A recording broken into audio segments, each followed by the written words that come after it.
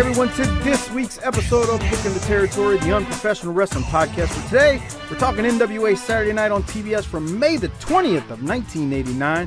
And boy, we got a hell of an episode coming if we're talking about the review portion, that is, because this was some good stuff, pal. Let me tell you off the top. I'm sitting here with Doc, and of course, Harper's not here yet because, well, he is the superstar, but he's never on time. So I'll throw it to Doc. Doc, how are you as we wait for Harper?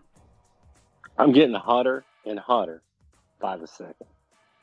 We're doing this early so that the superstar, hey, let's go early.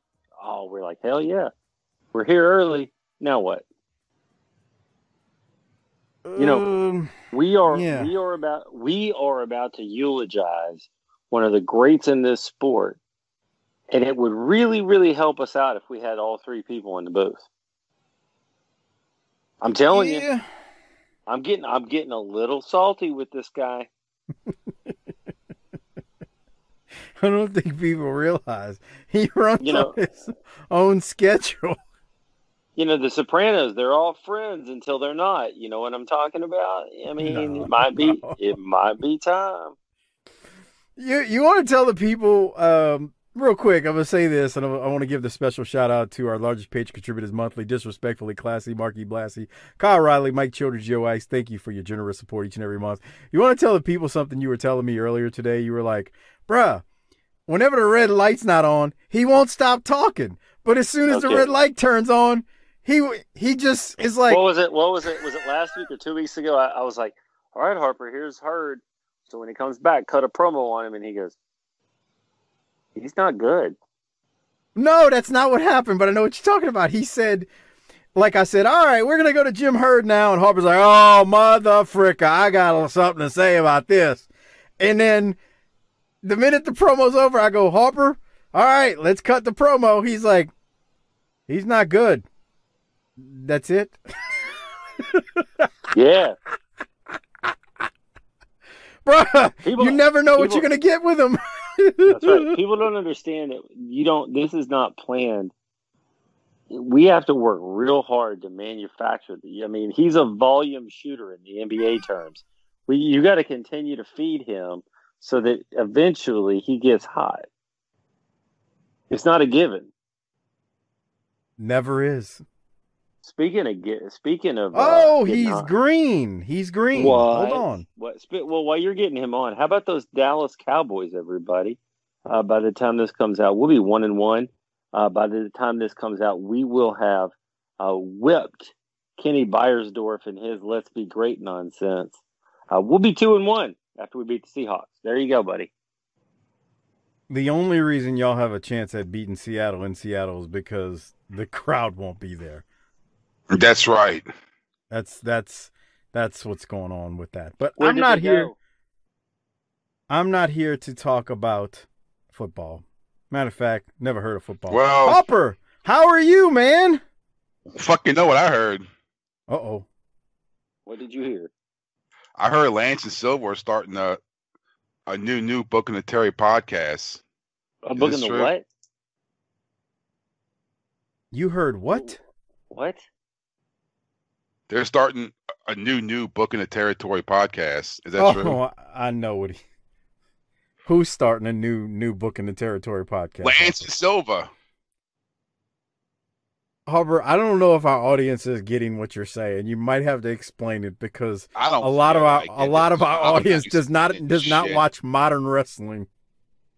I ain't explaining shit. I don't know either, so whatever. Wow. Okay. Let me explain for the people out there. Evidently, Joey Janela and is it Sonny Kiss, Harper? Yes. They are calling themselves the new Midnight Express, and it's basically a dig. It's a dig at Corny because Corny's been ripping on them. Shit. It's really dumb and it's petty. It's kind of funny. It's stupid. And it won't work. But why do it? Why not? Why not? Wrestling's dead anyway. That's true, huh? Well, we care. And Doc is already, after 30 seconds of talking about it, is tired of talking modern wrestling, right, Doc? Yeah. I'm half drunk anyway. Fuck it. Me too. I started drinking about 4:00 today. Yeah, me too. Yeah, so this ought to be awesome, Mike. Good luck. I'm full of fireballs with Bud Light.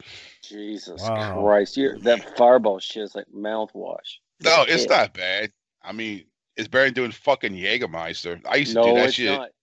Bullshit. Jaeger is delicious. Jaeger. What do you like? What? Did you say, what do I shoot? Yeah. And you said... That's fucked up. You gotta edit that out. You gotta edit it out. People don't need to do that. Did you say, what do I shoot? Yeah. Besides, he meant from a libations perspective. You gotta take that out. You got to. You must. He does not want that in the show. No, I got no problem taking that out. Actually, I don't want to leave that in, to be honest. Yeah, don't. Yeah. Well, let me answer the question. What do you shoot? Heroin?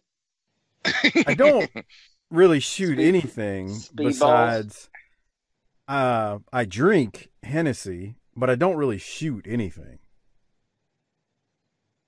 Like, taking shots is... I don't know. When was the last time you fucking took a shot of anything? I'll put it to you like this. When you were younger... Oh, yeah. What did you shoot? Oh, hell, you put damn near anything in front of me. I'd probably take a shot of it. I mean, come on, you know how it is when you're young and growing up in New Orleans. We were just nice. Stop that shit. It's not just New Orleans. Young people like to get fucked up everywhere, and we were all garbage. We were all garbage disposals, just putting anything you could get in. It is true. Honest to God, can y'all imagine? I mean, we're all about the same age within a couple of years. Can y'all imagine if we had cell phones at the age of 22? Like, I would have shoved one up some girl's asshole. Stop. Can you imagine? Really I am so glad that during my most immature years, there is not video evidence of my stupidity. Of anything. Yeah. I mean, outside of bouncing around in a ring. I saw you next to that brass knucks trophy. That was pretty cool. I'm talking just in a bar, in a club, and some of the dumb stuff that we did back then.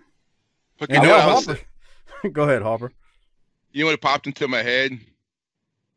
Do you remember when you were saying that you wish you would have had a cell phone back then to take a picture of that rat in the fucking rat trap? We weren't talking about that. Yeah. We were talking about an actual rat at a grocery store I used to go to, like a physical, like, big rat. Go ahead, Harper. Yes, not an actual female wrestling rat. I was driving around work, and this was like right after Katrina, when everything was a fucking construction site. And I was in New Orleans East, and someone took a teddy bear, and they put a fucking strap-on dildo on it, and they put it on a fucking fence. And I'm thinking, damn, why do I got this shitty cell phone without a camera on? I was like, I gotta take a picture of this. What's wrong with people, man? Because it's when people were like gutting the houses and they were just fuck it, and these fucking work crews were just throwing all this shit out. And I guess someone had a fucking strap-on dildo with it. Oh, bro, look at this shit. And they fucking put it on a teddy bear and they put it on the fucking fence. I remember thinking, I wish I didn't have the bottom of the barrel flip phone. At least I could have the one with the fucking camera on it. I would take a picture of this. Have we ever considered the fact that the aliens are afraid to come here because they're afraid to catch what we have? Yeah. Dude, I know exactly what had to happen. They were gutting out all those homes. Right. And somebody's in this house gutting the house, cleaning it out, because I mean, literally everything, including the walls and insulation, is being taken out of these homes. So they're like going, just piling. You got to remember, New Orleans looked like a war zone at the time from all the like stuff on the curb of every single house that was being cleaned out. So some dumb poor dude is doing work in the house, a crew, and they find a dildo and a strap on, and they're like, you know what? Women wear. You know, it'd be cool if we hang this teddy bear on a fence and strap the dildo onto it, and everybody that drives by is gonna laugh. Yeah. That's what they thought. Yeah. That's nice. That's real classy of those guys. I know, huh? Hey, All so right. should we get serious for a second here and eulogize a Hall of Famer? Please do. Well, I wanted to make sure all the teddy bear strap on dildo bullshit was over. Okay. We do. We need a transition to something more serious. All right. We lost Animal today, bruh. Yeah. Yeah. Yeah, I was hoping working. it wasn't real. You know the guy Darren that we talk about? I saw him. He does a job similar to mine, and I run into him all the time. And I go to the restroom, take a shit. For now, you play on your phone. I'm seeing fucking animal pops up. Like, what the fuck? And I was like, holy shit! And he's like stocking shit. I was like, hey, you want to hear some bad news? Fucking animal just died. Oh, come on, Harper. Why are you gonna joke like that, man? And he's like, no fucking, oh shit! I just listened to him on a podcast. It's like, yeah, he must have just fucking died. As of right now, there's no details on it. We don't know what happened. I guess he had a heart attack, huh? That's what I'm thinking, because he was 60. Yeah. Bro, here's the problem, man. I'm closer to 60 than I am 30. Yeah, no, dude, that's the same thing that popped into my fucking head. I gotta stop eating Vienna sausages. Come on. We can't even eulogize Animal without you. Did Jake the Snake post some dirty shit on Twitter, like he's the last member of the Legion of Doom or something? Oh, Jesus. I don't know.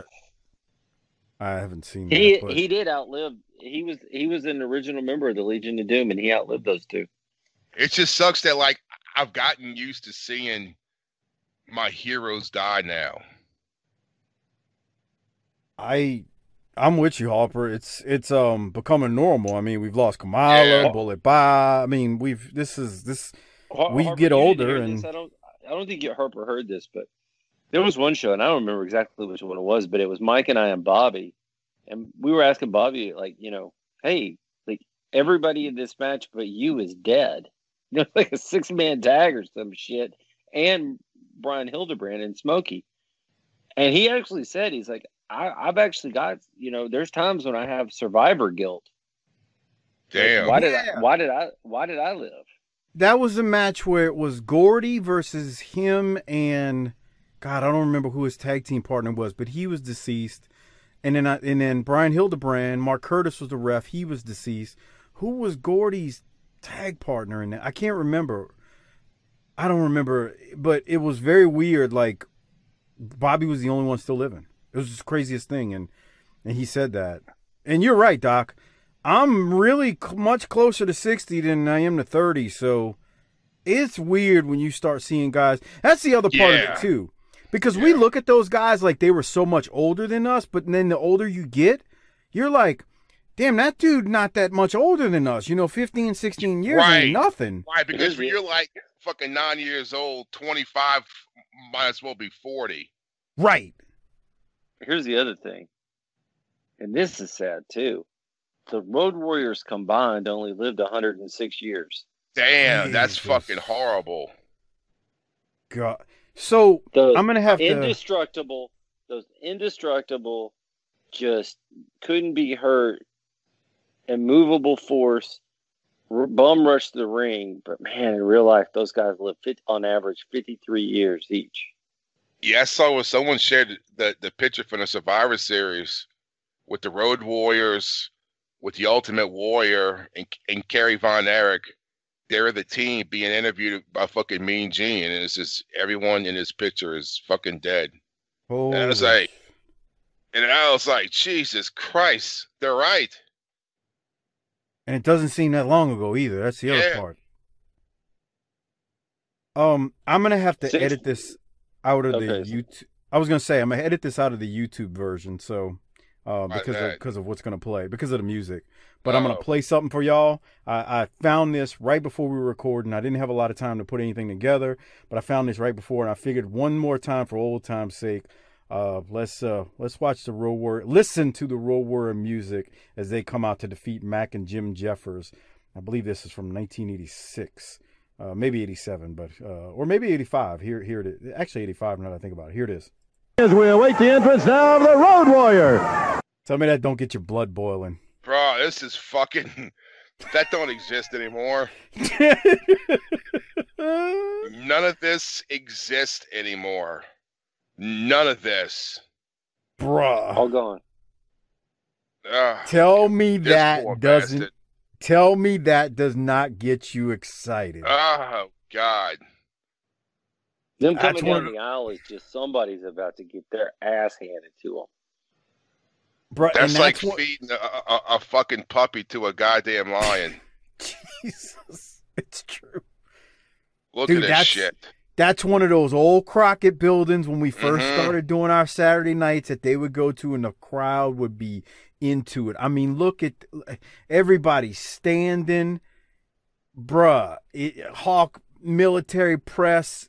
This guy over his head flips him. And they don't This- even do anything. This is wrestling, bruh. They do 3 fucking moves. Now And they it's got like, to come down. bye. Now they got to come down some overly lit, overly produced runway with some overly dumbass generic rock song to let everybody know they're coming. They have And a 10-minute match. Have a 10-minute conversation before they have a 10-minute match. Half of which is outside the ring doing stupid shit that doesn't get them over. Yeah, Harper. fuck that. I Power wouldn't wanna slam. fucking wrestle these assholes. We get a power slam, big elbow drop, fist to the head, big boot. That's it. Yeah. Now, Mac and Jim Jeffers used to work with them a good bit. Oh, really? Okay. Yeah, that's but The still, power, I mean, the Mod Squad, right? yeah, that's the Mod Squad actually too. Before they were the Mod Squad, but anyway, I found this like right before, and I was like, I gotta play this tonight, and it's just like I said, it's the old, like we talked about it years ago, the old smoke-filled building. They're in the old Crockett town.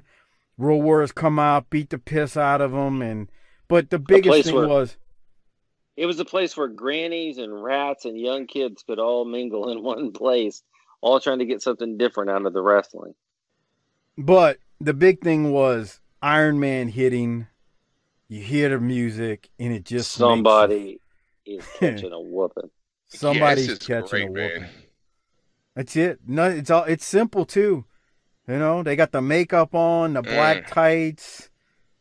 But anyway, I'll try to post a link to this actual video in the description of the show. But this is good stuff, pal. So on that note, I guess Hawk and Animal had a reunion today, and R.I.P. Animal, you will be missed. Thank you for the memories in the ring. All right, Doc. There's no easy way to move forward. How about we move along? Hey, so I was out running some errands today, and I overheard some people talking at the grocery store about a new way to become a year-long patron of BTT. What do you got for me? Well, I'm glad you said that because I announced it on Patreon last week or a week and a half ago. But yes, everybody. Hold on, but let me just skip in real quick and say the first Docaholic Spotlight of the week is going to Mike Walker because I believe he was the first one to take advantage of this brand new, exciting offer. Please, Mike, tell them about the offer. Yeah, Mike signed up. We had some existing patrons move over to the annual membership, but Michael Walker was the first new patron to sign up for the annual membership. And here's the thing. I've been getting questions for the whole time we've been on Patreon for a good 2+ years now because we moved over in, I think, July of 2018. And everybody's like, well, can I pay for the year? Can I pay for the year? Finally, you can pay for 1 full year in advance. And the best part about signing up for a full year is you get 10% off, meaning that you're basically getting a month for free. So It's a great way to not only support the show, but you get a discount in return, plus all of the great stuff that is on Patreon, including the live streams, the world-class shows, the Clash of the Champions, the pay-per-views we do. All of that is over on Patreon, the ECW shows, so there you go. You save 10% when you sign up for the full year. We did have a bunch of people move over to the annual that are existing, so they took advantage of that 10% savings. Basically, what happens is, if you're month to month right now and you move over, if you sign up today, which is October 1st, you won't be billed again until October 1st of 2021. You just pay for the full year in advance. It's really good. And everybody here knows there's nothing good about going month to month with anything in your life. Yeah, and like I said, you save 10%. You need to lock that down. Lock it down. And as I say, lock it down, I want to thank the Patreon members who moved over to annual. Thank Michael Walker for becoming a new Patreon member and the first quote-unquote annual member. That's a new member. And then I want to thank a couple of other people. Chris Zaha, my tremendous friend on Facebook and a great member of the filthy BTT Army. He bumped up his pledge last week, but I forgot to mention it. So there you go, Chris. Thank you very much. Stay safe, brah. And then Brian Hanna, before I did the annual, he became a new patron. So thanks, Brian. And Brian said 1 show per week just wasn't cutting it. So he signed up for all the extras. So there you go. Thanks, Brian. We appreciate you signing up. Doc, I believe you've got some spotlights. Before I throw it to you, though, tinyurl.com/PatreonBTT is how you can take advantage of our Patreon. Again, it's tinyurl.com/PatreonBTT. Doc, you got some either spotlights or 5-star reviews. I know we had one 5-star for sure. Shut up. I got a 5-star review. I do want to say, back to that Patreon deal. Hey man, there's a lot of podcasts out there. I ain't gonna name any names, but they may not be around in a year.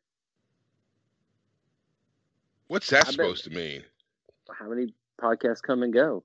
That's true, huh? I used to love J.J. Dillon's. Oh, yeah. That was a great nap time affair. That's nice. As much as we love J.J., if you needed to cure insomnia, just put that in your ears. These workers want to have their podcast and realize there ain't no easy money in it, and all of a sudden it's like, well, I don't want to do that. But after 5 years, never missing a week, I think we're a pretty safe bet. Anyway, I do have a 5-star review. This one came in from, hold on one second as I pull this some bitch up. God, I can't even see it. My old ass eyes.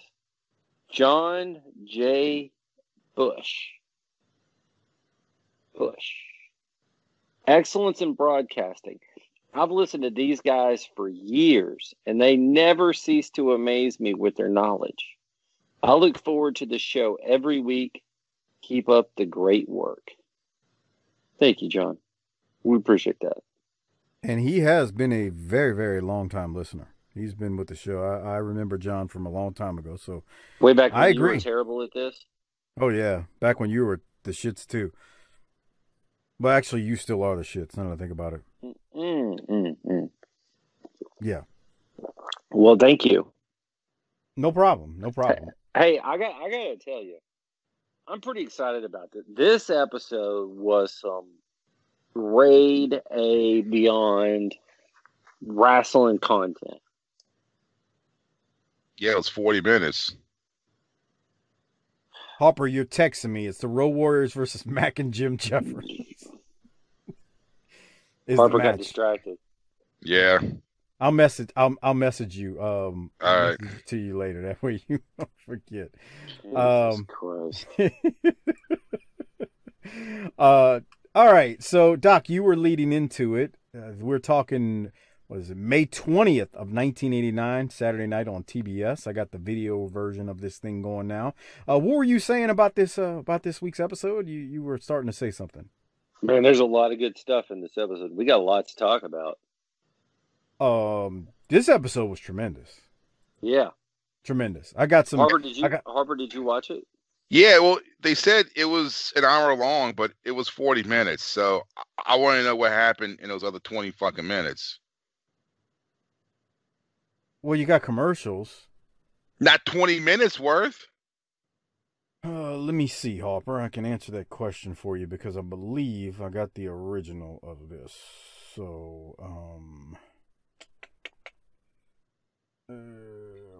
yeah, they clipped about 3 minutes from it, but I have no clue what it is. Oh, that's it?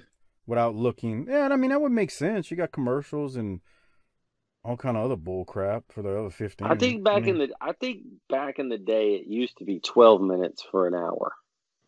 Yeah, but then you also had like ads, like they would do the scrolling thing where they, come into your town and all that. Span slam. They still do that. Be there. I've looked at some of the originals and from the footage I have, and it's on there. So, you got that in it. So I want to say, they did cut something. I would have to look at it to see exactly what it is, though. They cut about 3 minutes from it, whatever that is. All right. So we get into the show. JR opens the show and tells us what we should be seeing this week, and then we head to the ring. But JR also tells us that Flair is out of the hospital and is healing from his home, and then we head to the ring. Don't look for Flair for a while, though. He's healing, but he ain't gonna be on TV for a while. And then we head to the ring to see Secret Service Jack Victory, one of Harper's favorite wrestlers, versus Sting for the NWA World TV title. Before we go to that, Doc, what did you have from the opening? If anything? Not much. I'm gonna tell you this: Jack Victory needs to lose some weight. Looks like a fucking Ghostbuster. Who are you gonna call, Harper? Jack Victory. Da-da. That's what he's wearing. One of those fucking Ghostbusters coveralls. Yeah, I think this will be the first time, and mark it down, that I'm going to say the right guy won. The right guy being who, Doc? The Stinger. Wow, you free? Yeah, I'm not afraid. I'm not afraid to call it like it is. It's just I'm not gonna pander to all this Sting bullshit. Pander. I like that he won with the crossbody. Yeah, he didn't win with the Scorpion Deathlock. Yeah, it's to show you that he can win other ways. Mm-hmm. I don't understand Doc's hatred for Jack Victory. I mean, he was kind of in 1985 a big deal in Dallas and world class, but now all of a sudden you hate him. He looks like he is super fat here. That's nice. Could be the get up. It's the outfit. I keep telling you that. You don't sing the Ghostbuster song, though, because it sounds too much like Huey Lewis, I want a new drug, and we'll get sued. That's a real thing, Mike. Do the, okay. Do the, we got a request this week, Harper, for some more Gomer Pyle. Gomer Pyle. Read some shit? No. Gomer, I don't want you to read that. You see how salty he got, Doc? You want to read some shit? You hadn't done Gomer Pyle in a while. People have been missing Gomer Pyle. You haven't done the Iron Sheik either. No, I'm not doing Sheik. I'm not doing Sheik. Y'all are killing me. I think this is a work with Iron Sheik. I really do. Why don't you sing Chattahoochee in a Gomer Pyle voice? Yeah, remember that song? Way down one. How'd it go? I was hoping you knew. Sing it, Doc. I don't know. Sing it. Or do the Elvira. Boom, bapa, boom, bapa, doom, derp the mo. All right. That's riveting. Wait on one. How'd it go? Is it you way asking down? The wrong one. Is it way down yonder in the Chattahoochee? Yeah.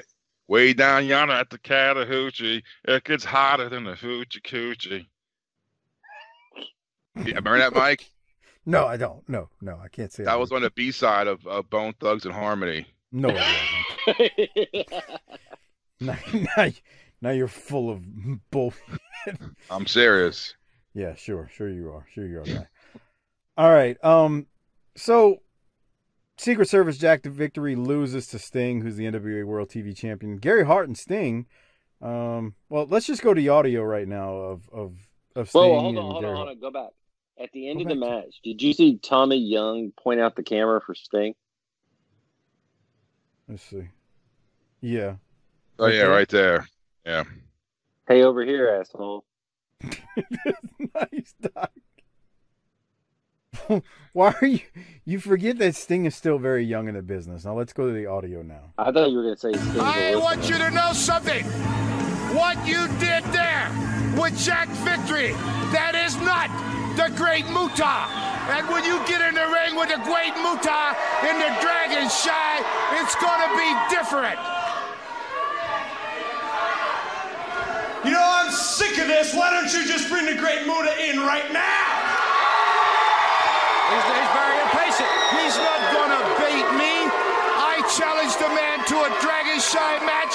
The Dragon Shy stick isn't here. It hasn't been signed. We'll wait until the time is right. No, I've been talking to my dude out there in Japan. He's smarting the Stinger up. I don't want to wait. I'm ready right now. Where's the Great Muta? Bring him out! See, he's not going to bait me. He's not going to bait me into something. I'm going to tell you something, Stinger. The Muta will come to you when the time is ready. And if you were smart, you wouldn't be calling his name here on national television because he's right in the back now. And you don't want no part of Muta. What do you mean when the time is ready? What's wrong with right now? I got goosebumps. I'm excited. I think they're excited. Well, Muta has made his way to the ring area.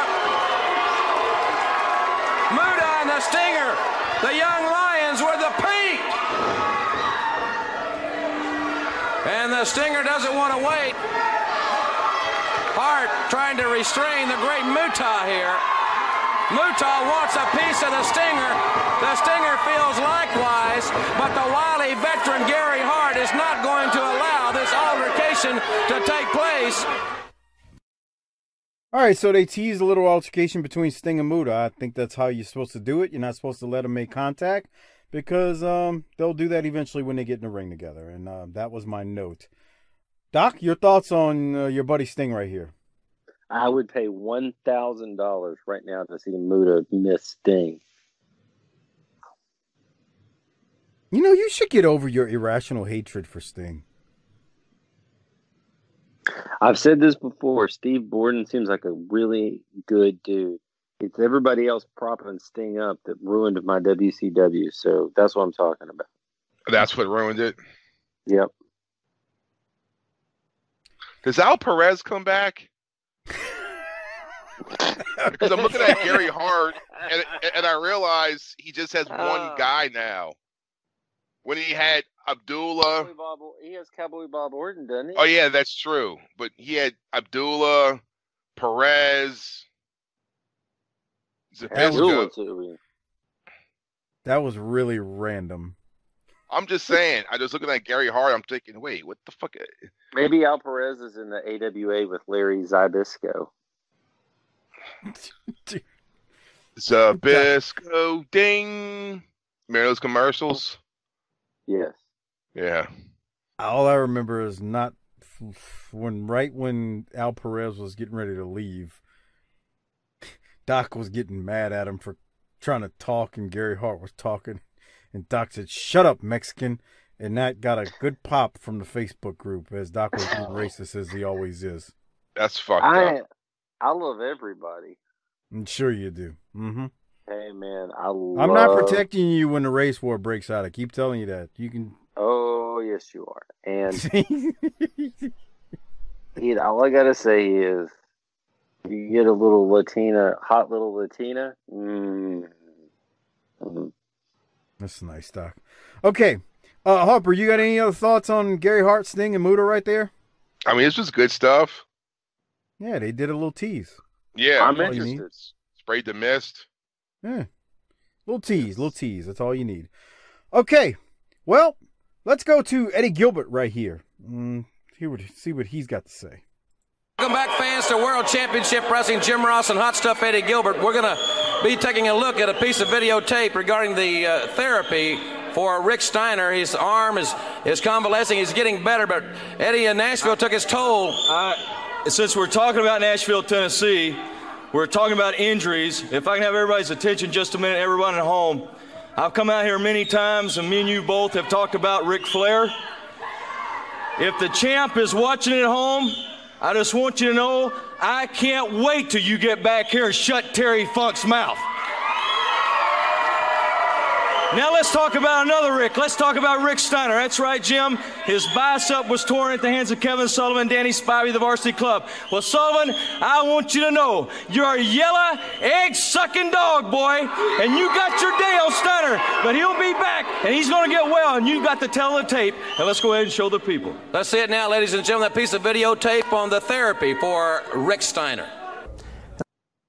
Okay, before we go to this... I've got. Doc, you got any thoughts on Eddie Gilbert right there saying Rick's recovering?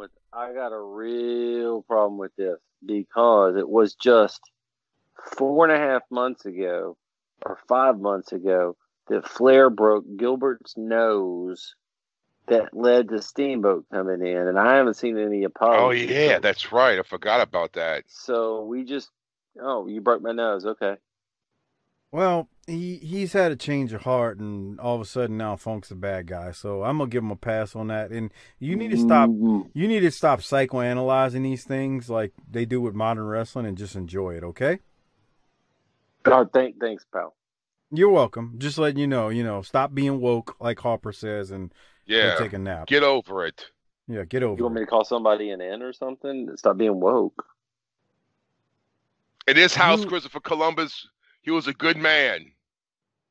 No. In this house, we celebrate Christopher Columbus. No, he's quoting Sopranos. Doc, go jump off a bridge or something. Harper, you got anything from Eddie right there before we go to this ridiculous scene with Rick Steiner? I would have liked it if sometime during a promo he would have took the sunglasses off. Doc, you got any thoughts on that? Stop psychoanalyzing it, because Mike doesn't. I'm just saying. I mean, it's not bad, but I just wish you would have kind of, when he said, what he said. How much easier? Okay, so but how much easier must it have been to cut promos back in the day when your yellow egg-sucking dog got over than if you had to do it today? Yeah, I think it was easier back then because you didn't have to worry about people dissecting everything and Googling this and Googling people that. Like us. People like yeah. us. It was easier. Yeah, because you saw it once and it was over with. Yeah. You couldn't replay it a million times. Right. And people couldn't retweet it. I mean, like exactly. we make fun of Tim Horner's promos from Smokey, but at the end of the day, when he cut those, they were just sitting on somebody's VHS tape somewhere, and they weren't being shared with the world. They weren't replayed over and over again like we did on the show all those years. I blame you for that. You got a real personal issue with Tim Horner that started to border on your issue with Tommy Rich. I have no clue what you're talking about, but if you go to our YouTube channel, the Tim Horner, us reviewing the Tim Horner Mr. Warndorf promo is there, and it's fantastic. That's all I'm going to say. Somebody commented it wasn't that bad, and I followed up and said, thanks, Tim. Because only Tim could say that it was not that bad, and yeah. Anyway, it's fabulous. But all right, Harper, I hear you. Not to take the sunglasses off. Now, with all that said, we do need to go to a piece of video footage with Scott and Rick Steiner and the doctor, Dr. Patrick Harvey. I guess is going to talk about Rick's injury, and I got something to say when it's done. Here it is. Hello, my name is Dr. Patrick Harvey, and you know Rick Steiner here. Hello. Okay, can you lay back a little bit for me, Rick? Now, as you can see from the underside of Rick's arm, he has quite a bit of hemorrhaging there. He ruptured the bicep, and he ruptured it down a long way. It's sort of like taking a chicken breast and splitting it open like so. What I'm going to do right now is one of a few therapies I do on Rick. It's called electric muscle stim.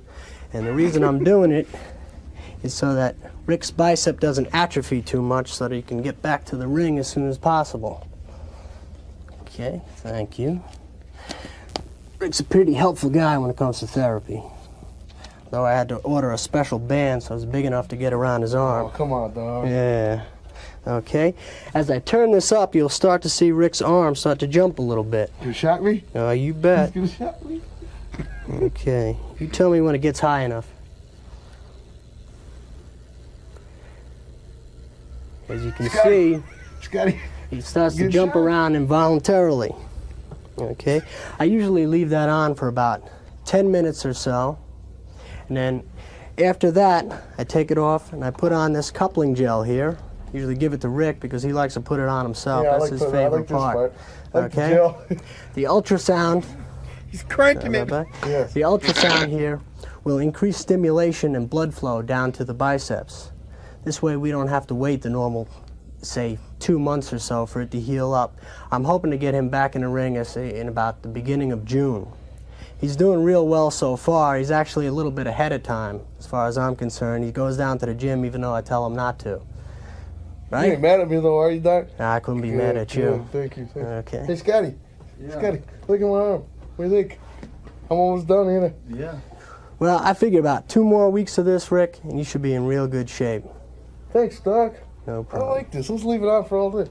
If you tear your bicep, you're not coming back in 2 weeks. But hey, it's best back then we didn't know that. So anyway, why is Rick Steiner cranking off the gel that the doctor gave him? I got that question. Doc, did you have any thoughts on this therapy session?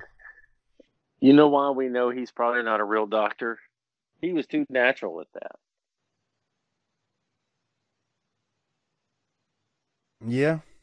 And I don't know, these doctors nowadays, they're not doing therapy too. They got a therapist for that. This was 30 years ago. Yeah. Doctors still had to work. Yeah. You can see the cars going by on the road outside through the window. I was like, so we're in a strip mall or some shit. There's a fucking McDonald's across the street.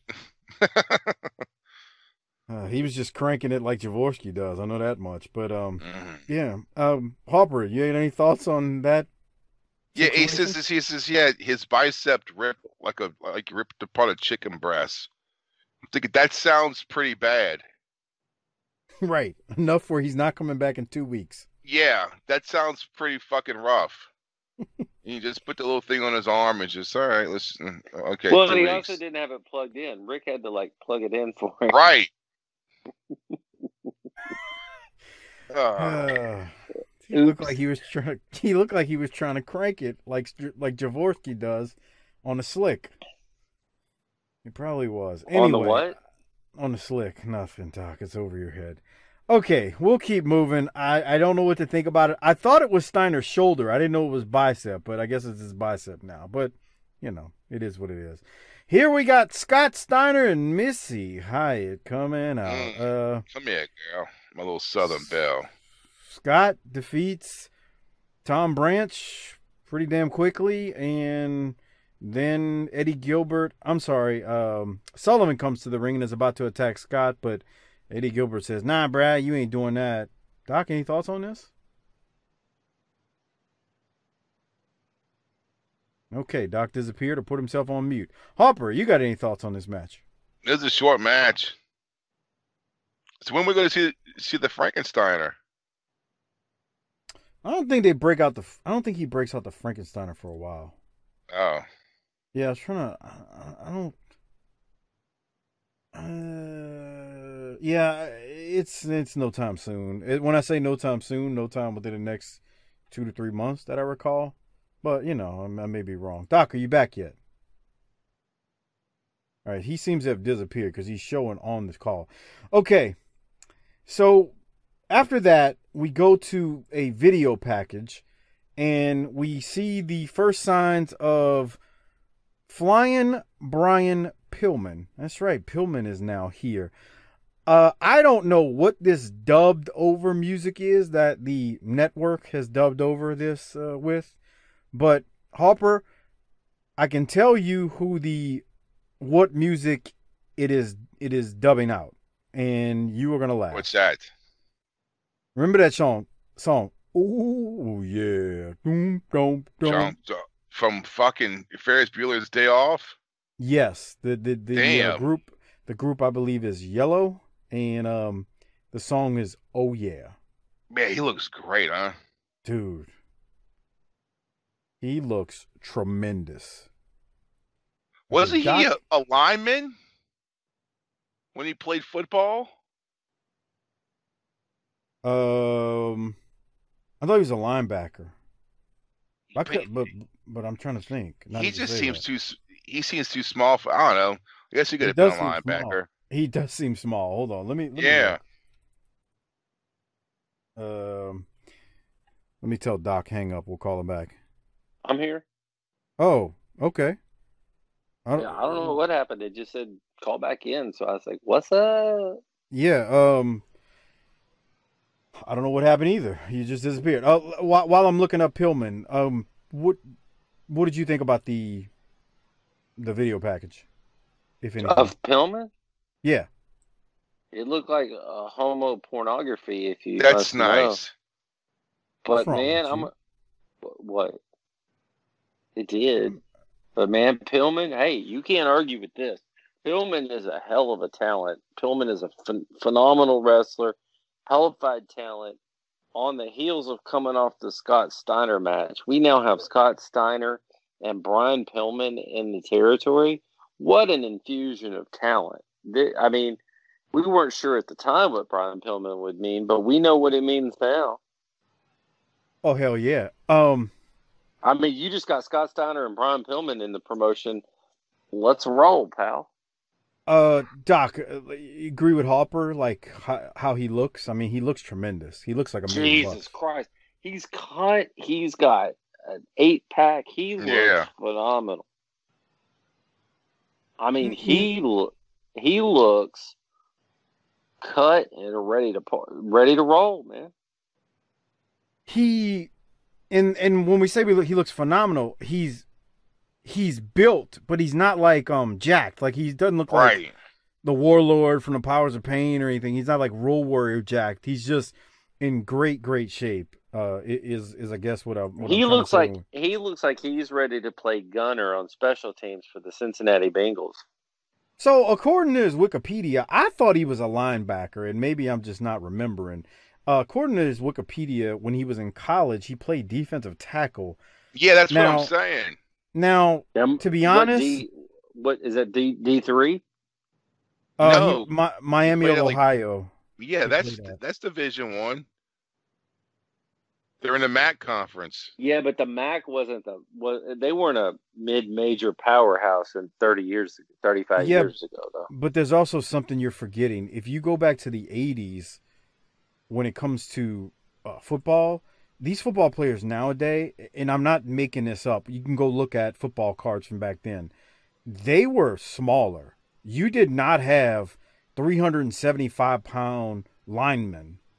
Yeah, I could have been a lineman fucking 40 years ago.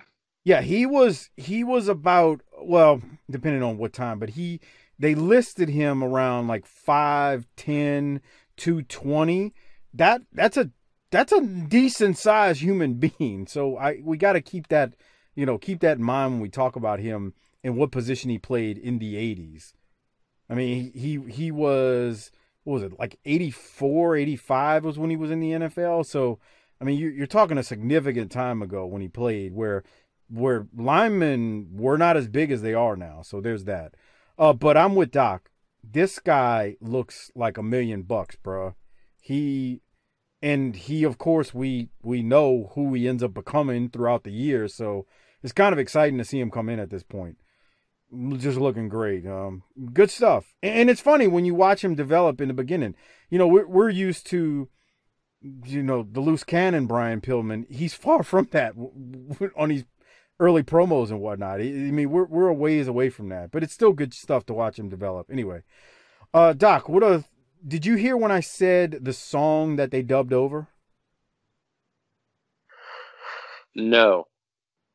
The song that played on the original and not the network is "Oh Yeah, Doom Dum Dum." Doom Bong. Ferris Bueller, right? Yes. Yeah, the group. I had to look it up. The group is Yellow. I had no clue. I knew the song, but I was like, "Who the hell is that?" I had to look it up. So anyway, but that's what they played. Egg sucking dogs too. What? Nothing. Exactly. Nothing. Jesus. What? Extra points for if you know what song Pillman comes out to, though, when he, like, in the next couple weeks when he actually wrestles. Y'all don't know that though. I'm gonna give y'all a hint. I believe it's Def Leppard. Def Leppard. Def what? Huh? Who? The hearing impaired big cat, a.k.a. Def Leppard. Y'all are assholes.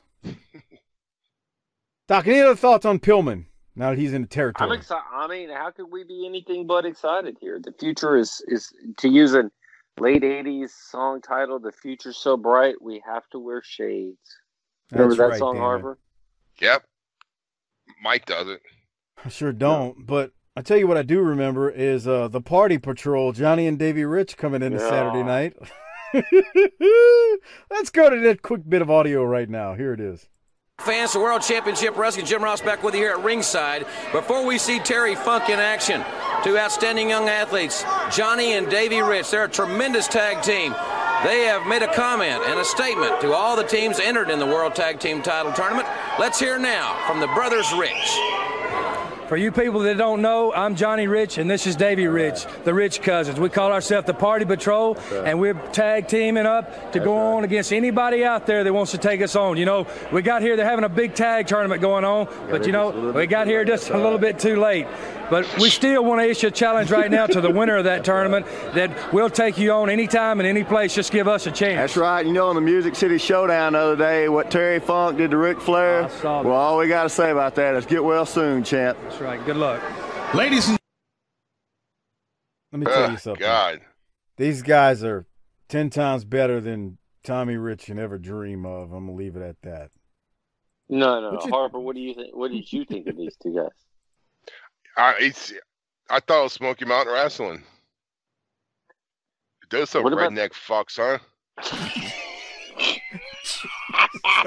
I mean, look at these assholes. Jesus, Harper. I was like, damn, yeah. That tornado came out of nowhere and knocked off the front of my hair, but I still got it on the back.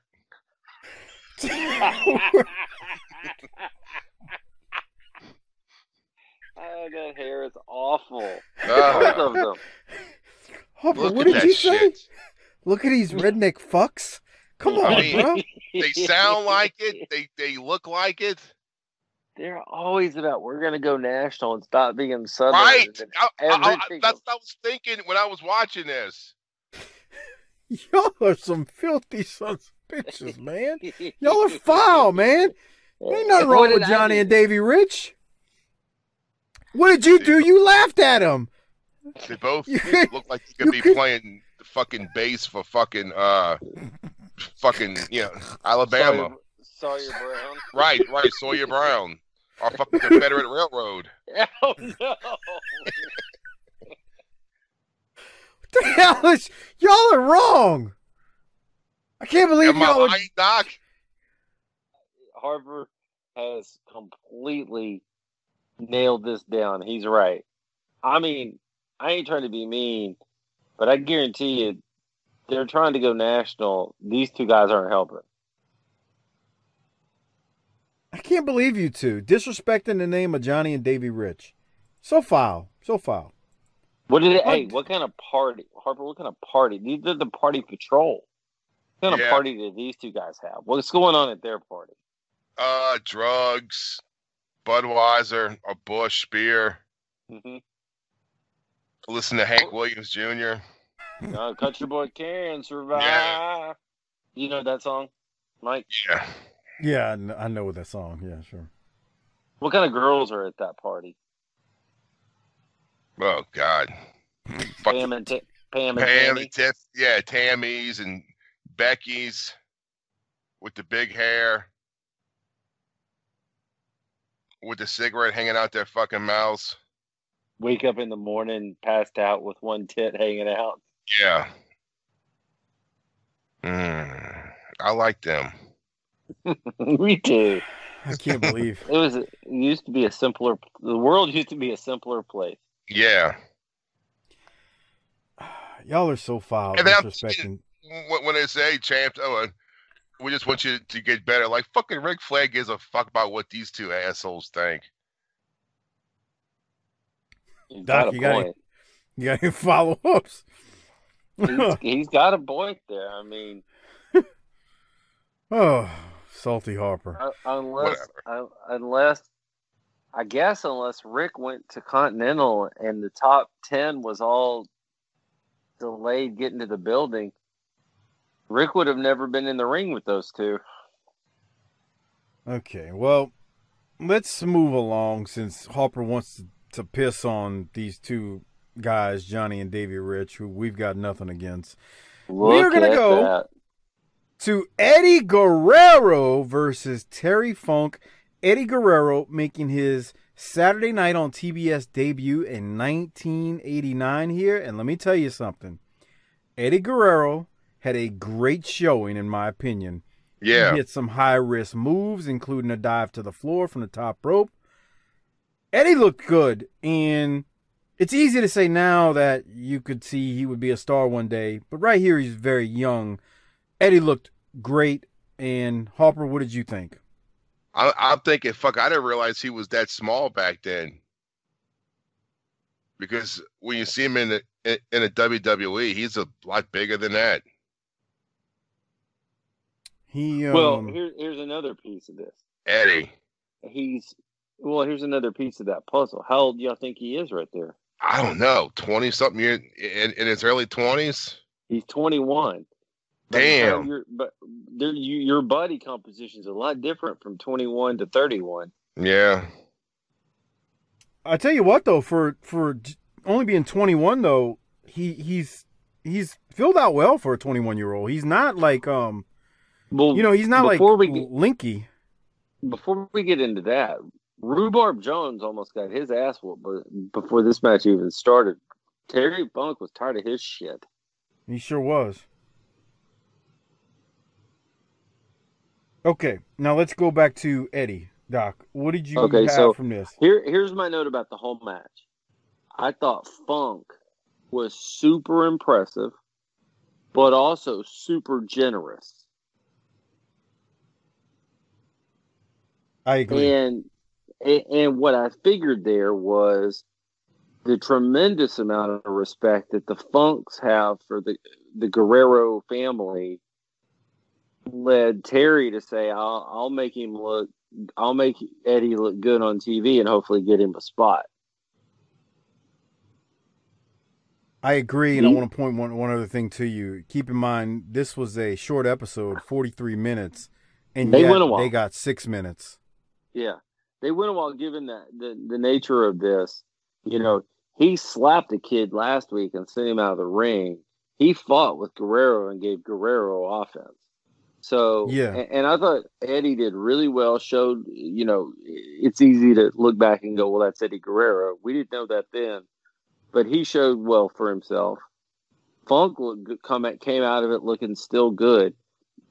I don't have a timestamp, but I do want you to show Funk going into the stands after he won.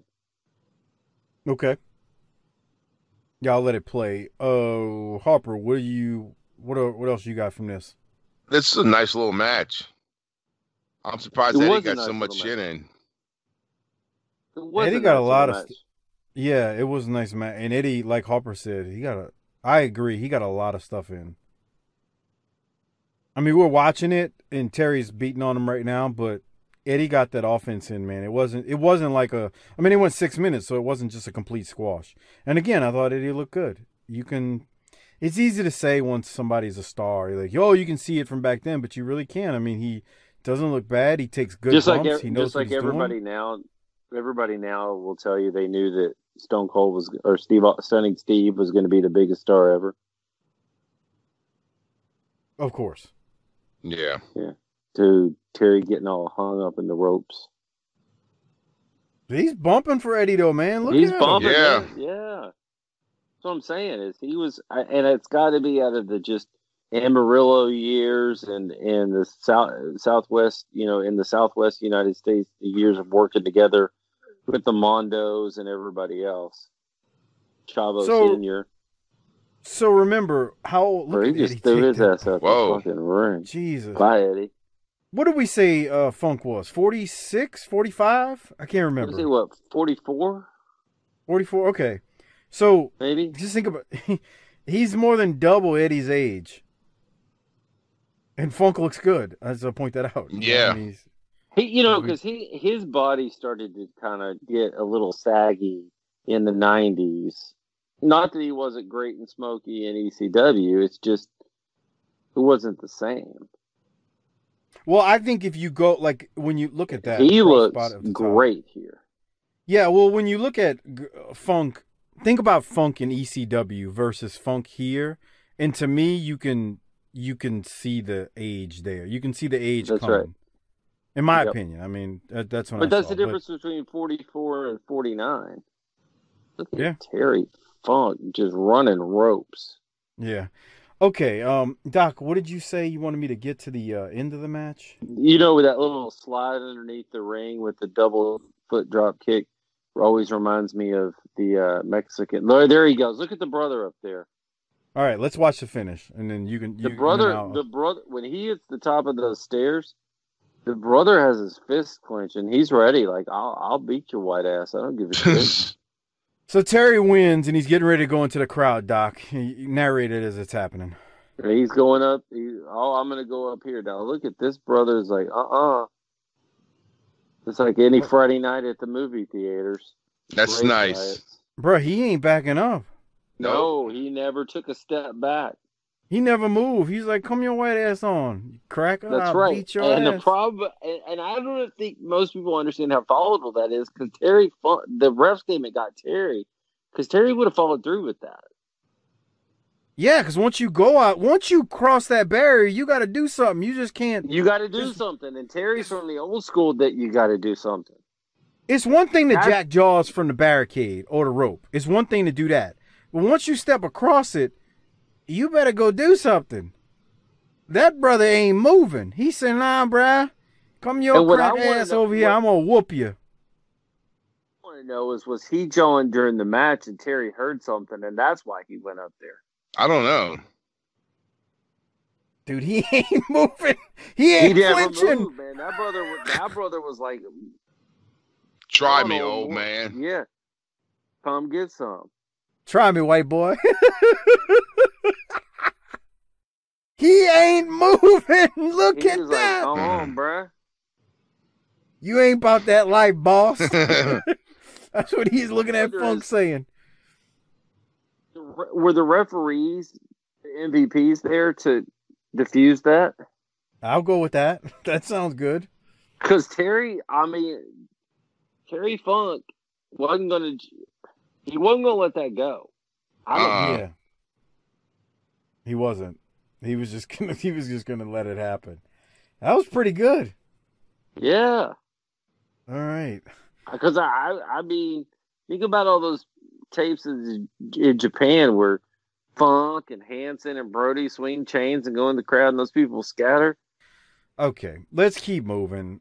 We got Terry Funk here on the mic, and this is my Rolex moment of the week, and I'll explain later. Here it is. Thought we might get a break here, but he did show back up. As I mentioned, fans, next week I'm going to be visiting with Ric Flair's doctor about his injury, and we'll be filing that report here next week on the program. I'm sure Ric Flair is watching this program right now, Mr. Funk. Terry Funk does wrestle. I am the best in the world. Now, as simple as minded as you are, you might be able to understand the story I am going to tell you. My daddy was a wonderful person, but he understood life more so than the executives of the NWA. You see, when I was a young lad, I had a jackass, and I loved that jackass. But that jackass broke its leg. And when that jackass broke its leg, my father took that jackass and put a gun to that jackass's head and blew that jackass's brains out. I said, Daddy, why did you do that to my jackass? And my daddy said, that jackass has no more place. It's useless. it is no more use to our operation. We can't shoot Ric Flair in the head and blow his brains out, but you, as members of the NWA, can put him out to pasture. Now is the time to put Ric Flair out to pasture. Now I believe that the man wasn't injured. You say he was. Whatever the story might be or the truth might be, let's put him out to pasture and get to the top 10 contenders. Now, Rick Steiner is no longer a member. Why can't I take his position because of his injury? Who do I talk to? Who is they? Who runs the NWA? Who makes a top 10 list? Is it you, Ross? No. If it's you, Ross, not me. I will get down on my knees and I will beg to you, Ross. I will beg to you to put me in that category because I am the best wrestler in the world today. Why can't you and you people out there realize that, please? Fans, let's get the heck out of here. Doc, this is my Rolex moment of the week. I'll explain in a minute. This is great. I don't think you have to. I mean, this is the Rolex moment of the week, walking away on a phenomenal show. He does a lot of things here. First of all, just jackass this and jackass that. You could not deliver that promo today about putting a gun to a donkey's head and pulling the trigger. It's a great story. It's a great analogy to Flair, in his opinion. Then he's like, he makes a point. In all of the craziness, he makes a point and says, Steiner's out. Why can't I have it? Who do I need to talk to? And then he goes crazy again and starts begging Ross. What a phenomenal performance out there. Harper, what did you think? This is just pure fucking greatness, huh? Yes. This is fucking pro wrestling. And the thing is, look how good he looks. He looks good. He's crazy. He's articulate while he's crazy. And he's talking about crazy shit, like blowing a damn donkey's brain out. This is the kind of thing that, like, my dad would stop and go, what the fuck is this? You know, that wrestling's fake, but, that was a little entertaining. Yeah. I'll give him that. Or that wrestling's fake, but that some bitch right there, I could hear Harper. That guy's fucking crazy. Let me tell you, that wrestling's fake, but this some bitch right here, Terry Funk, that's a crazy motherfucker. That's a crazy redneck right there. That's a crazy fucking redneck if I ever seen one. Harper's dad couldn't sell insurance by talking that way, so you be quiet. Yeah. Well, not Harper's dad, but that's somebody out there that watching. Was Doc's dad. I mean, that was Doc's dad. Daddy Doc. He looks good, and he really, that's probably, the peak, that 44 range for him of the last time he's going to look good, but he's got that old man wisdom that 44 gives you that 24 and 34 don't. I've seen how this world works, and he's using everything in the toolbox there. After he just pile drove Eddie Guerrero on the floor and went into the stands, now he's cutting that promo. Let me point out one more thing to y'all about this that is ironic. He's telling this story about a jackass that his daddy shot and compares that to Flair needing to be put out to the pasture, right? The irony is he's saying Flair is old and needs to be put out. He's older than Flair. Shut up. So he's saying that a guy who's, I don't know how old Flair is. I'm looking it up. 4 years. You think Flair maybe 4 years younger than him right here? Flair's 4 years younger than him, and he's saying the younger guy needs to be put out and shot and put down. That actually, from a heel perspective, that's besides actually the way he delivered it, That's actually even more phenomenal and makes the promo even that much better. Doc, you said you looked it up. He's 4 years younger. Yeah. There you go. He's 4 years younger than Flair is 4 years younger than him, and he's saying Flair needs to be put out and shot and put down. I don't care if it was what year it was. You know, those TBS executives, if they were watching, were like, "Can he say jackass that many times?"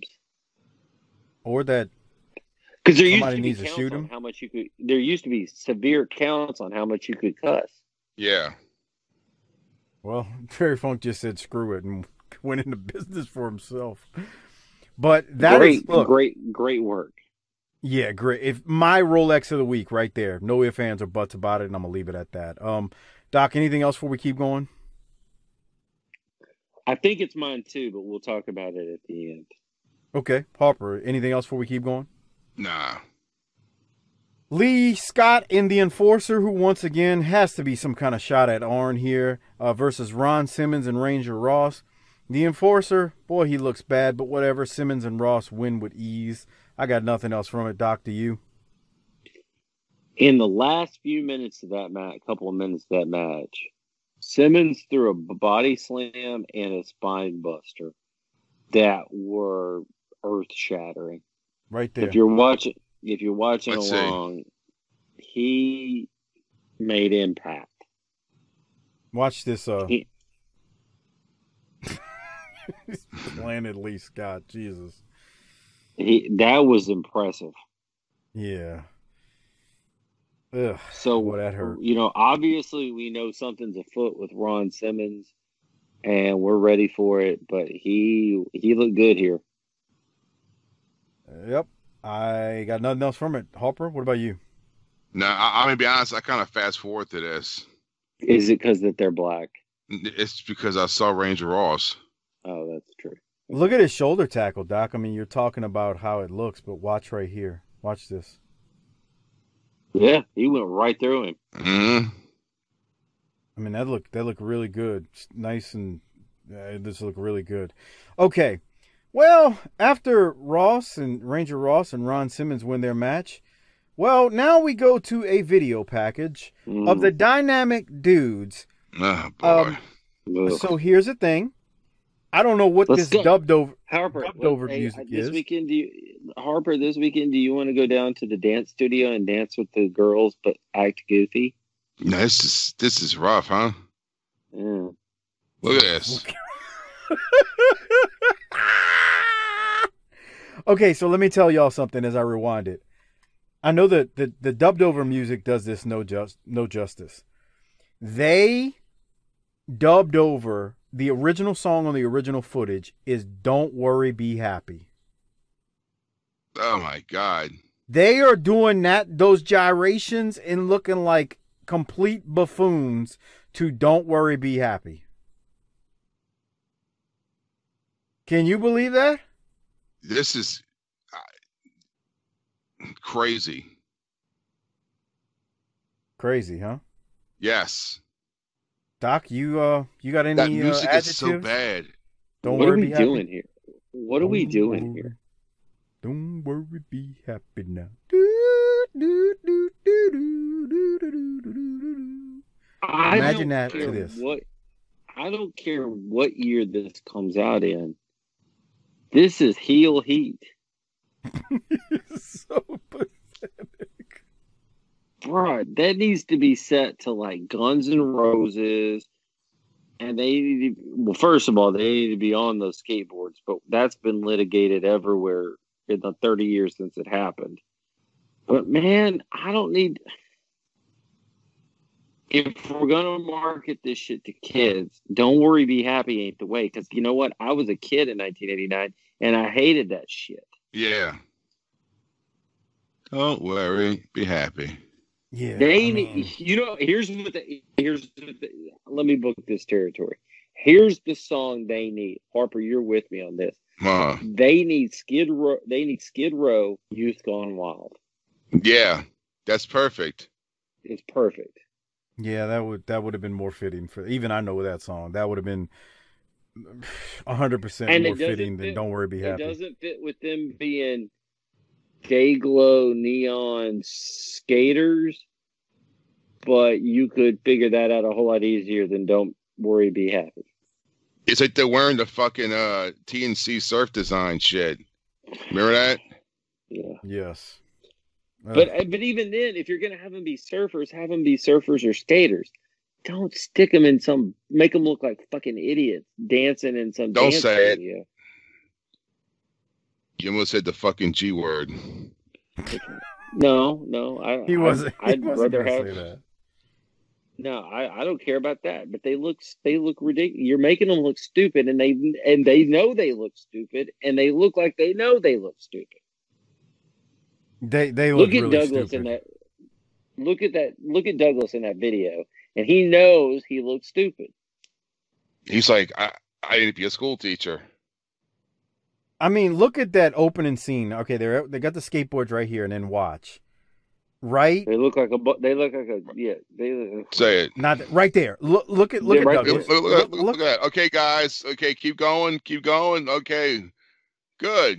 That one right there. That's the one right there where they're trying to dance, line dance, achy breaky heart style.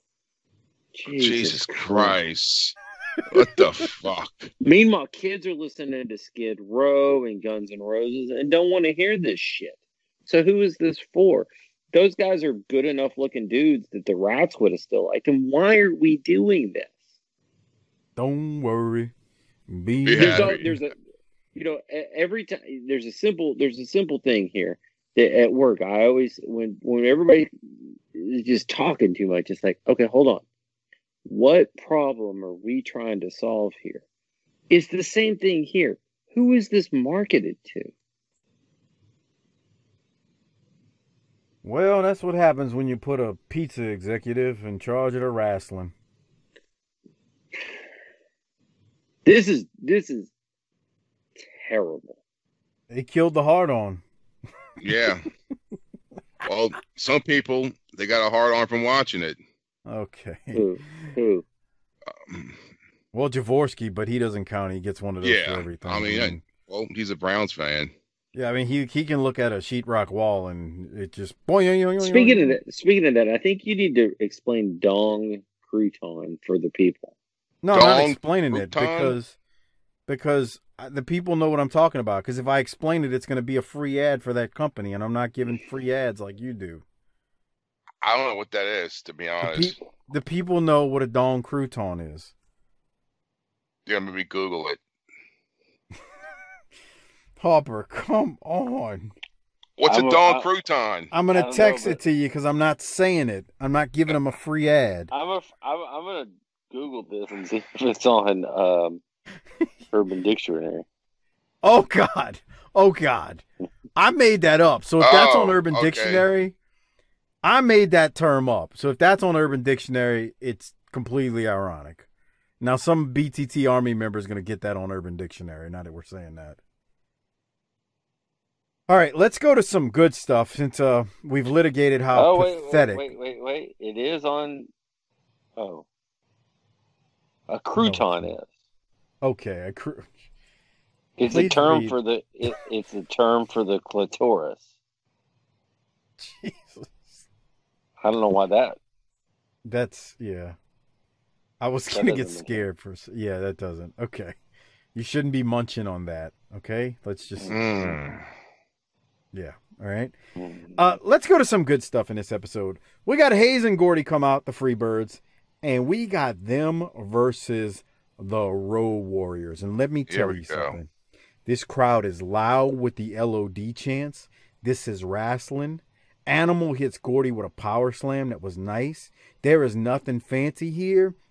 As I'm watching this, the only thing that would have probably made this better is we watched that Road Warriors clip earlier from the, Hold on. The JC. Run it back. I hate when you interrupt. Road Warriors coming in. The Freebirds don't give a shit. Look at them. They caught them coming in the ring. We're nobody's fool. We're going to get them on the way in the ring. This shit was hyped from the get-go, pal. So what I was about to say was, can you imagine this in one of them old JCP buildings? Jesus Christ. The roof would have came off the building. South Carolina and let it go. Imagine Iron Man hitting, the Road Warriors hit the ring, the Freebirds stopped them from getting in the ring. And this is in some, 1,500 seat auditorium in one of the JCP towns. Look, these fans you could see them on the video. They're into this. They are loving this. The roof, like Harper said, the roof would have came off. This is a solid match. And this is old school greatness right here. Doc, what else you got from it? It is old school greatness. I'm going to tell you something here. Gordy and I had this written down before today, but Gordy and Animal squaring off in the ring is something. That's something special. I mean, two big dudes that are as good as those two big dudes are. That was great. Gordy. Here comes Doc. Yeah. Go ahead. You were saying Gordy is what? No, Gordy's 28 right there. And I mean, just here he comes. Big man, nowhere to go. Nobody's backing down. Nobody's taking a step back. Free TV. This is main event quality. This is wrestling. Mm-hmm. I mean, Hawk's trying to intimidate him from the outside. They're moving a little bit faster than they would have on TV 5 years before that. But other than that, who cares? God, look how fast Gordy was hitting ropes. Look at that. Look at that power slam. Animal power slams Gordy, and the fans go nuts. Nowadays, these two guys would be Otis. Which is sad, but double clothesline bump. I love it when he throws that clothesline and when he ducks it. It's done so perfect. Yep. Yes. The other little thing about this match that I thought was great was when the SST comes out and starts jumping the Road Warriors. Gordy's trying to get out of the ring and go get in the fight, and Hayes is trying to keep him in the rings to get the count out. It's the little things that matter. That's a good point that you make right there, because Hayes had his eye on the big prize, which is the world titles. So Hayes is like, look, Gordy, I know you want to brawl because that's what you do, but I got to keep you in here so we can win these, so we can have a chance at going after those NWA World Tag Team titles. So like psychologically, it made all the sense in the world, and that's what made this great. This was good stuff. And the last world champions, if you will, are now out of the tournament in the first round. Yeah. Yep. And hold on, as you say that, it was done right. They didn't get eliminated on some bull. Like I guess you could be like, oh well, this is kind of, they should have been more focused. I don't know. I mean, nowadays people would overanalyze this, but in my eyes, the Freebirds aren't like, chopped liver to be left in the tournament. Fuck no. So no, they are. Hayes and Gordy is some shit. Yeah, it all works for me. Like, it just works, man. This is as I watch this, big boot to Gordy right there. Gordy bumps. As I watch this, I'm telling you, I hate saying the only thing that would have made it better, but again, the only thing that would have made it better is if they were in one of those old JCP towns and in the 1,500 to 2,000 person auditorium. That's the only thing, because the crowd, the LOD chants are loud. They're into this thing. It's just wrestling, man. I have no other way to put it. We just saw that stupid Dynamic Dudes video package. Well, they recovered nicely. They recovered nicely by going to this match. This is, they recovered nicely. And the dudes have no place in this. Oh hell no, no place. This is grown folks' table at Thanksgiving. The way, like Doc just said, the way the match ends up ending is the Road Warriors are counted out because they're on the outside slugging away with the SST, and Michael Hayes is grabbing Gordy and telling him stay in the ring, and I believe it's Nick Patrick counts the Road Warriors out, and the Freebirds end up winning by count out. Look, I'm good. This is good stuff. Yeah, that's good because they didn't beat them. Yep, they didn't beat him. There's a brawl. There's the other thing. They didn't beat him, and there's a brawl on the outside. Right. Look, I'm good, man. The only thing I wish they just would have went off air like this, man. That's the other thing. Just go off Once air. again, they messed this up. This should have been how they went off air. Yeah. I mean, it's just something they've been doing since day one, fucking up shit like that. Yeah. So, anyway, any other thoughts, Doc, before we see Teddy Long? I don't know if I'm going to play it. That's nice. Look at Teddy Long right there. I just don't want you to. Well, he looks just terrible. Teddy Long looks great. If you not playing that means that you don't play Norman, then I'll be a happy man, because that is worse than the Dynamic Dudes video. Yeah, actually, Teddy looks ridiculous, and I love that actually about him as I got it on there. The only reason I really wasn't going to play it is because I thought the Norman the Lunatic video was the same one, but maybe it might as well be. It's not, but it's awful. Yeah. It's just, it makes the Dynamic Dudes look phenomenal. Well, Teddy looks phenomenal. That's all I got to. I mean, look at Teddy Long right there with that tux. He looks like the same suit that we saw in your prom picture that we got out of you. Teddy Long looks phenomenal right there. Anyway, Teddy does some yapping. He looks utterly ridiculous. I really was distracted by the outfit in a great way. He throws it to the Norman the Lunatic video package again.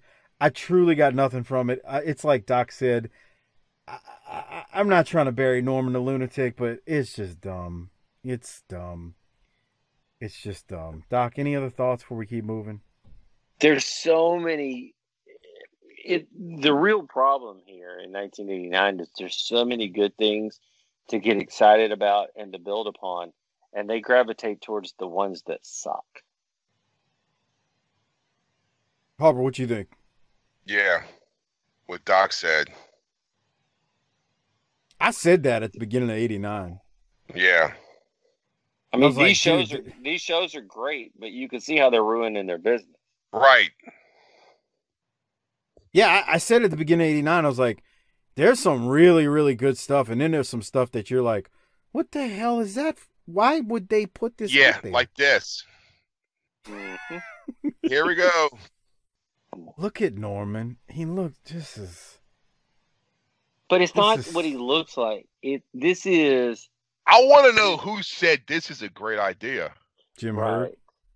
Yeah, and a bunch of and they saw this video and says, yeah, this is good shit. We need to put this on national television. If you're going to do it, let it be Eugene, because Eugene was talented. Oh, God. Brother, the other bad part is... Yeah, let me throw this out at y'all, too, as we're running kind of long tonight. Think Teddy Long ends up being the manager of Doom, and yet he's out here promoting Norman. Right. Yeah. He's got a rap. He's got something.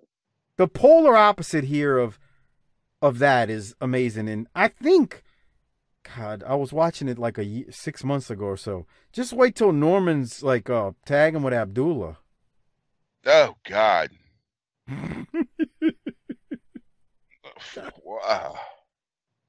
Wow. Jesus Christ. Yeah, Jesus Christ is right. All right, so we go from Norman and whatever that was to Butch Reed, who defeats Cougar J. Teddy Long is out there again taking notes and watching Butch Reed, who wins. Doc, anything from this match? Cougar J went flying for Butch at one point outside the ring, but other than that, not really. Right there with you. Harper, anything from you? No, I don't understand why is all this happening after the Road Warriors. I know. Why is this still going on? Right. Yeah, I can't answer that, Harper. It should have gone off the air at the Brawl. Yeah. We'll see you next week. It's breaking down. We'll see you next week. I guarantee you Jim Ross wanted it to go off air like that, because that's how they did it in UWF. In Mid-South towards the end before Mid-South became UWF. It's breaking down. We'll have to see you next week. Because, and here's the thing, the match had already been decided. So you could have kept brawling and then been like, oh, we'll see you next week. We got to go off air. But that leaves it to your imagination. Like, damn, what the hell went off? What the hell would happen when they went off air? I don't know. And you can start next week with, after we went off the air, XYZ happened. Yeah, because that was the hook. Cougar J just flew out of the ring face first. It was amazing. But anyway, Butch Reed wins. We then go to the close of the show. JR closes out, reminds us that we will hear from Flair next week. I can't remember if we actually hear from him or not, but he teases us with that hook. But I'm with you all. Man, it would have been nice going off air with what we saw with the Warriors, the SST, and the Freebirds. And on that note, before we wrap this show up, we do have to do, I know we said some Rolexes already, but we got to Rolex and rate this thing. Before we do so, I want to remind you, consider becoming a patron. It's tinyurl.com/PatreonBTT. That's tinyurl.com/PatreonBTT. A great way to support this show. Look, Steven Jaworski says I beg every week. Yeah, I am begging. You know why? Because we don't do ads and we're not selling ads. We're not selling dong croutons. We're not trying to sell you gold tip roses. That is a complete waste of money. None of that stuff. We're not shilling bull crap that you don't need or want. So, in return, I ask that you kindly consider, since this is an ad-free show, becoming a patron at tinyurl.com/PatreonBTT. Again, it's tinyurl.com/PatreonBTT. Doc, on that note, or maybe use the Amazon link. I don't know. I'm gonna get to that one in a second. But so when you buy your Dong croutons, we'll get a piece of that. Well, there you go. Or any gold tip fucking roses. That's Jesus right. Christ, gold tip roses. That's classy. That's nothing says white trash more than that. Doc, I gave my Rolex to Funk earlier. Who are you giving yours to? Here's the thing. I really wanted to give it to Terry Gordy because he's Terry Gordy, but there's no way it doesn't go to Funk. I can understand you saying that. Harper, what about you? I mean, Funk gets some more Rolexes.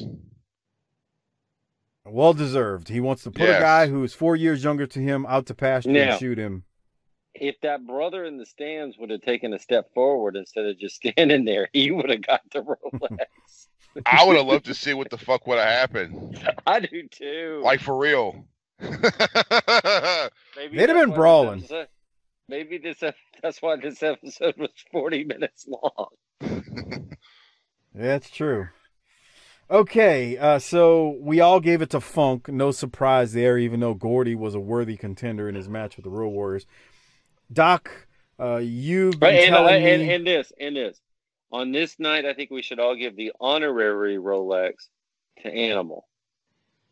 Yes. Oh, hell yeah. Yeah, I'm down with that. Honorary to Animal. That's right. R.I.P. Animal. Doc is pouring out the Mango Truly or a White Claw. No. I'm drinking a Longboard Island Lager. So like the Kona Brewing Company. If y'all want to sponsor us, get in touch. So like I was saying, Doc is drinking or pouring out a Mango Truly or a White Claw. That's for you, Mikey and DFW. And Harper's over there sipping on some what's the beer you drink, Harper? Michelob, Rolling Rock? Bud Light Lime. Yeah, I drink Rolling Rock. So Harper poured out some Rolling Rock for Animal, and I'm going to pour out some Hennessy. R.I.P. Animal, you do get the honorary Rolex. Now, on that note, please use our Amazon referral link. It's tinyurl.com/BTT Amazon. A great way to support this show without spending anything extra. If you're already shopping on Amazon, please use it. Again, it's tinyurl.com/BTT Amazon. Give that links to the wife, girlfriend, boyfriend, side pieces, whatever you have in your life. Tell them to use it. Do like our friend JBL Objective on Twitter said a couple weeks back, and actually physically take your wife or girlfriend or boyfriend's fingers and type in tinyurl.com/BTT Amazon, because we know our significant others never take directions well. And on that note, we do need to rate this. I'm going A+. We saw some stupidity, but I'm going to give it an A+. Doc, what about you? I really struggle with this one because it's so good, and it's 40 minutes. And then there's two things that just hurt me to no end, which is the dudes and the Norman thing. And I was like, how do I dock it for that? But at the end of the day, I'm not gonna let those two things ruin my joy. I'm not gonna let it ruin my joy. So I'm gonna give it an A+. All right, Harper, what you giving it? It was an A+. It was perfect. This has to be. It was not perfect. It was it was 40 minutes long. I guarantee you the Christmas episode where Flair and Garvin, we all three gave it A+. No. Well, maybe not a first, but it's a rarity that we all give it the same exact rating and all gave the same Rolex to the same person. If this was an hour and 15 minutes, it would have been an A. Yeah. Spoken like a true 45, 46-year-old who's got things to do in his life. No. It would have been because you wasted my time with the dudes and Norman. Oh, yeah, that's true, too. God, the dudes and Norman. Jesus, Lord. Oh, boy. Is it any wonder that Shane Douglas is bitter? Dude, he's bitter. But maybe he has a good reason. That franchise gimmick was great, and you're right. You look at the dudes, and it's like, what the hell were they doing with him? I've said it for years. The franchise and Raven were the two best guys in ECW, hands down. Yeah, that franchise gimmick was something else. All right, on that note, cut the fucking music. So great. On that note, let me take care of some business. Shout out to Our Vantage Point, the Retro Wrestling Podcast with Joe Murata and Michael Quinn. The northern version of BTT, slightly classier, a little bit more professional, but still fun nonetheless. They support us, so please support them as they cover the northeast side of things on classic wrestling. Again, that's Our Vantage Point. Just search for them wherever you get your podcast from. And shout out to the Bottom Line Cast with Mike Prue and JV. They do our ECW show on our Patreon feed. They also do the Bottom Line Cast, which covers the career of Stone Cold Steve Austin. So subscribe to them and check them out as well. We have an ECW show? Boy, you're an idiot. On that note, Doc is drunk. He's mixing Mango Truly and White Claw, I guess, because he's acting like he doesn't know about a show that's been around for nearly 2 years now. Okay. Doc, anything else before we get out of here? Go Cowboys. Let's be great. Whatever. Let's be great. Let me tell y'all, Doc is deadly afraid of Russell Wilson. He fears him maybe more than any player in the NFL. He won't admit it. He won't admit it, but he fears him. I'll call it straight down the middle. Stop telling lies. I respect Russell Wilson and everything he does. I fear Aaron Rodgers because he has a pact with the devil to hurt the Cowboys. But we're gonna go take care of business. It's all right. 15-1. Oh, now it's 15-1. Well, we gotta take all data that we have and make intelligent predictions. What happened? You were there with me on Sunday, and you saw. You knew I never lost faith in the team. For the record, I was in a text with Doc and one of his buddies. I won't say his name, and you should have heard the group text, the panic in their voices through the text. How they just saw 0-2 and how pathetic it was, and then the Falcons were the Falcons. The Falcons did the Falcons. All they had to do was jump on the fucking ball, bro. Bro, they just watched the ball roll down. They were like, that's the kind of shit that happens in maybe like a junior high game or something. These are fucking multi-million-dollar football players that play Division I college football, coached by the best. They're No, Harper, I want to ask you. How does that coach? I want to know how Dan Quinn of Atlanta keeps his job.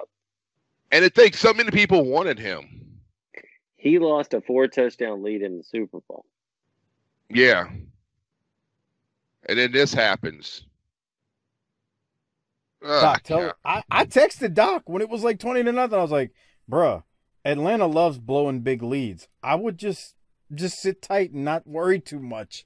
And he was like, him and his buddy, this is pathetic. You got to be shitting me. Bro, they were all worked into a lather. And at the end of I said, I told y'all. I've seen this before. Yeah. They were in disbelief, but I was like, we've seen this chapter before of this book. Hey, you never apologize for winning in the NFL. 15-1 on the way. 15-1 Super Bowl, suck it, right? Okay. I got it. Suck All right. Suck it. On that note, We're gonna go ahead and get out of here. So I'm gonna throw it to Harper. You got anything else, or can you hit the tagline for us? Let's roll, damn it. All right, man. Hit the tagline.